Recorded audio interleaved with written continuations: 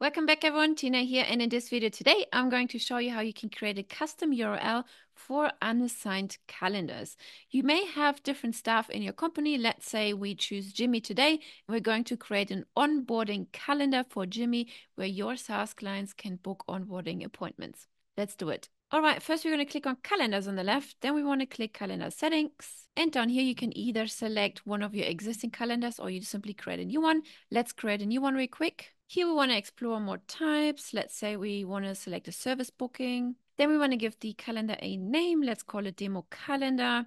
Let's add a staff member here, and here is the custom URL. So here you can see it will be your main URL, your root URL, youragency.com/widget/booking/ and then here we can type something like onboarding with Jimmy, for example. Okay, great. Here you can see there's no arrow showing up, which tells us, hey, yes, this URL is available. Let's remove it real quick and let's type something more general.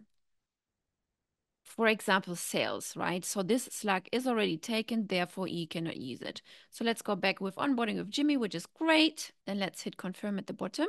And that's it. Here are your links. Let's copy this. Let's open it in a new tab. And here at the top, you can see the URL, which will be your white labeled domain URL, link.youragency.com, for example, then /widget/bookings/onboarding with Jimmy. And that's it. And that's it already. This is how you set up custom URLs for your unassigned calendars. I hope you learned something new today, and I will see you in the next video.